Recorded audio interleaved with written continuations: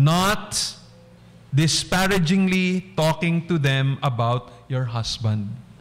Make sure that when you talk to your children, you do not complain about your husband. When you talk to your children, you do not grumble about your husband to your children. When you talk to your helper, baka mamaya yung helper din, sinisiraan mo yung husband mo sa helper mo. Alam mo, itong asawa ko talaga, ganito talaga to, ganyan talaga. Hanggang sa lumiliit yung pagtingin ng katulong, lumiliit yung pagtingin ng mga bata dun sa mister mo. That should not be. You are to inculcate respect for your husband. Look at the last. Letter T. Take care to do all as unto the Lord. Maybe there are some wives listening to me right now and they're struggling. They're saying, wow, ang hirap naman itong tinuturo ni Brother Jurem. Please turn with me to 1 Peter chapter 2 and then chapter 3. I'd like to read this portion to you so that you may be encouraged. I hope you will be encouraged by this passage. 1 Peter talks about suffering Christians. Christians are suffering in the hands of civil authorities. Christians suffering in the hands of evil masters. Christians suffering under husbands who are not believers or who are doing things that make life difficult for them. Look at 1 Peter chapter 2. Look at verse 18. Tingnan niyo yung verse 18. Paul addressing servants or slaves in respect to their masters. 1 Peter chapter 2 verse 18. Servants, be subject to your masters with all respect. Now take note. Not only to the good and gentle, but also to the unjust. For this is a gracious thing, when mindful of God, one endures sorrows while suffering unjustly. For what credit is it if, when you sin and are beaten for it, you endure?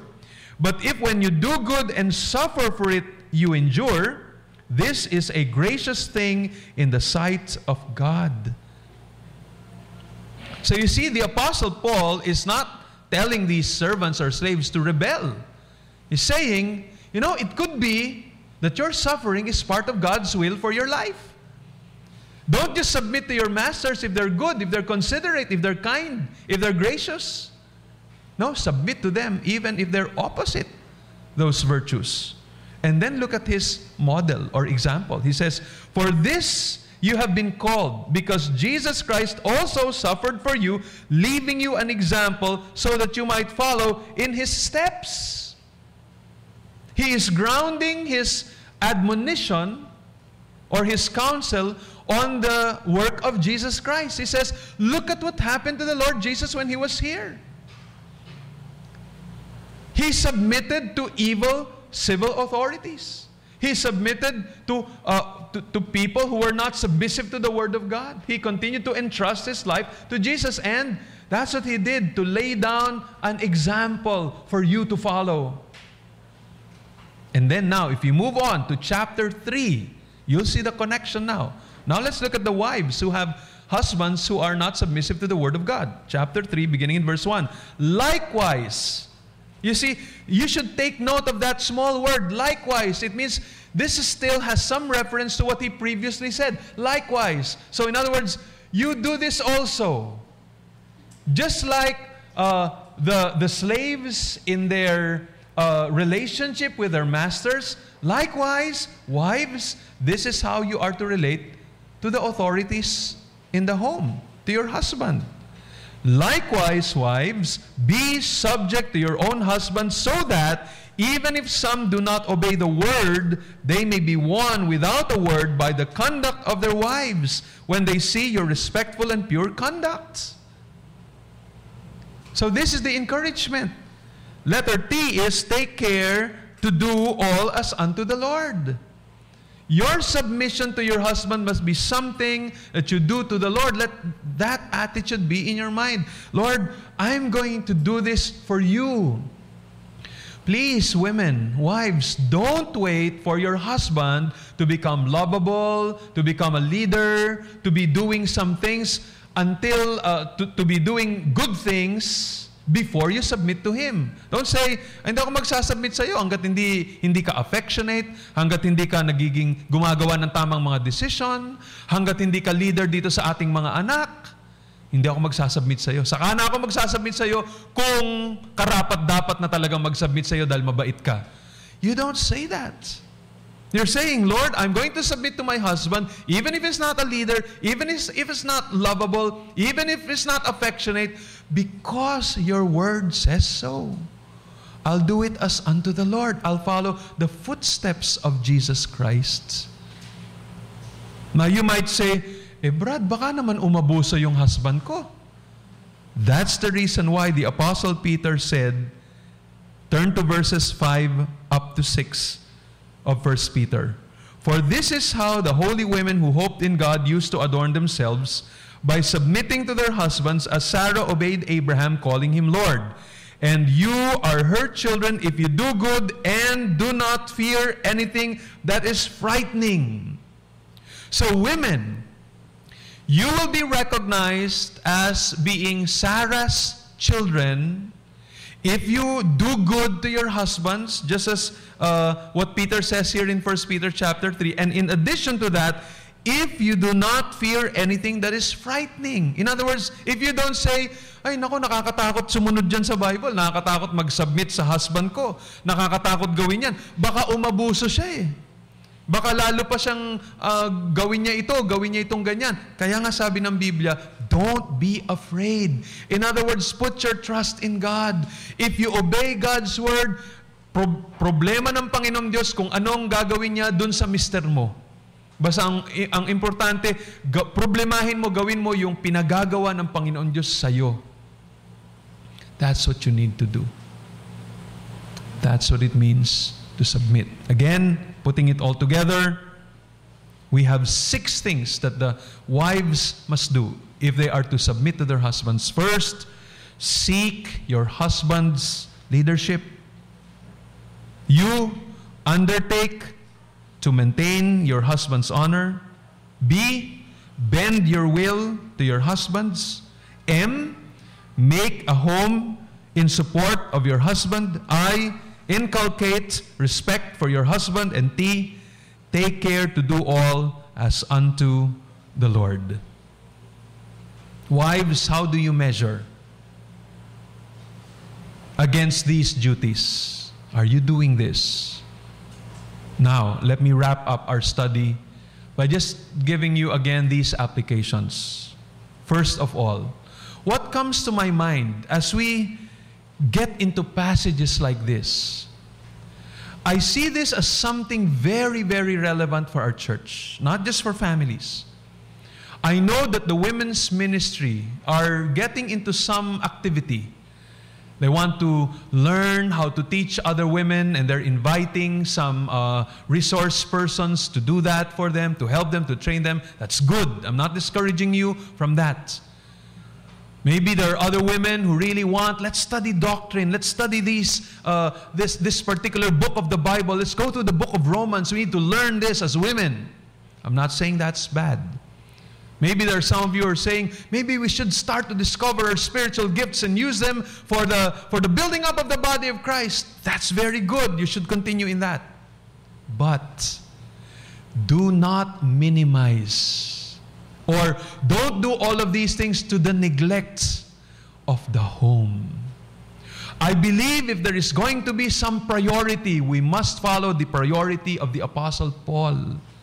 Women, I suggest, and I want you to think about this, especially the older women in our women's ministry. If you're going to have some activity in the church, let it be an ongoing ministry, and let it be focused on Titus chapter 2.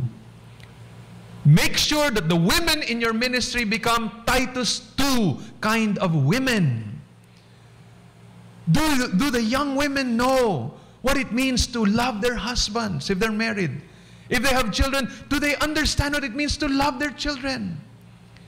Do they have self-control? Are they pure in their thinking? Are they workers at home? Do they know how to manage their homes, manage their finances? Do they know how to make their homes a home that's something that, a place that the husband would want to go to? Are they kind? Do they know how to use their homes as a venue for hospitality? Are they nice persons to be with?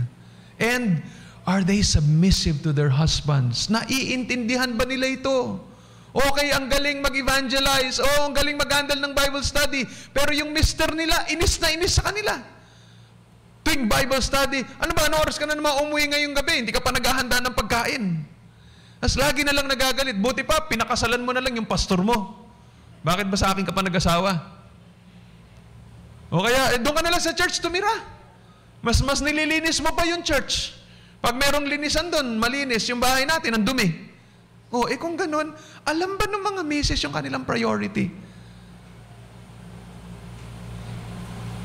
So, this is something I want you to think about, women. Because this is what Paul said. This is what it means to have a healthy church. Old men, this is what you do. Older women, do you know how to teach these things?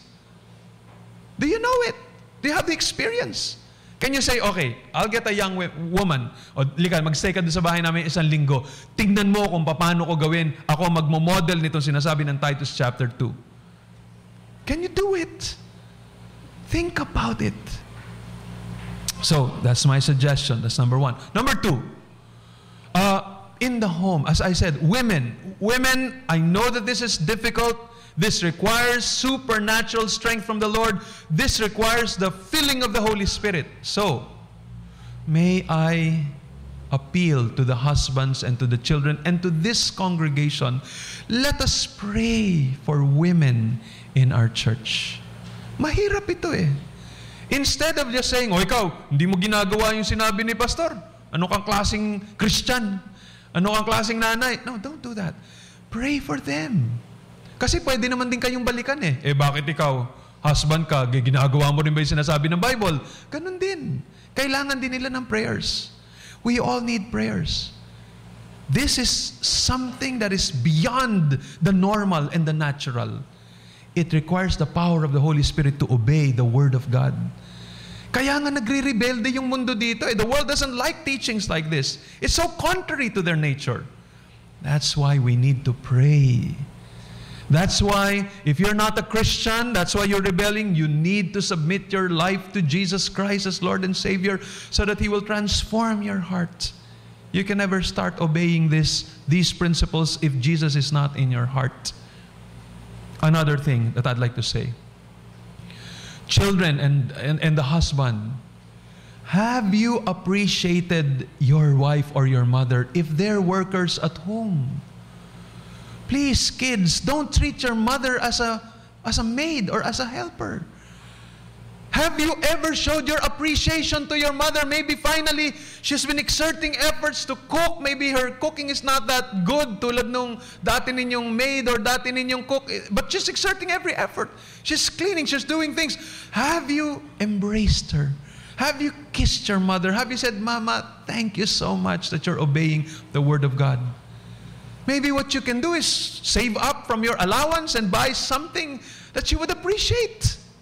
Or if you're already a worker, maybe you're already employed, baka magandang susunod yung sweldo mo. Baka gusto mong ibigay sa nanay mo, Mami, ito para sa'yo, magbakasyon ka dito. Ito, pambili mo ito ng gusto mong bumili ng bagong damit o ganyan. Why don't you do that? Show appreciation. Husbands, show appreciation. Have you been saying, alam mo darling, natutuwa talaga ako sa'yo. You're a blessing to me. O puro na lang bang, ano ba tong luto mo?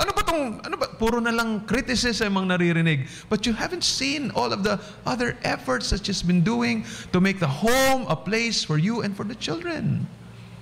Husbands. And that includes me. I'm talking to myself as well. I need to do that more and more. And then finally, as I mentioned before, women who are workers at home, please don't ever look down upon yourself and say, I'm just a plain housewife. As I said, you must rejoice in the Lord that you're following God's word. Don't look down upon yourself. Remember, as I mentioned before, when you're a worker at home, you are already in top management. So dapat yung utak ng pamilya, utak ng mga anak, utak ng mister, utak ng misis, Lord, salamat dito sa responsibility na to, inaayos ko to, inaasikaso ko to, and we must have a high view of women who are prioritizing their homes. We must honor them for doing so. We must use them as models. They must be the teachers of our younger women. And I'm sure when their time is up, when they die and they face the Lord, God is going to honor them.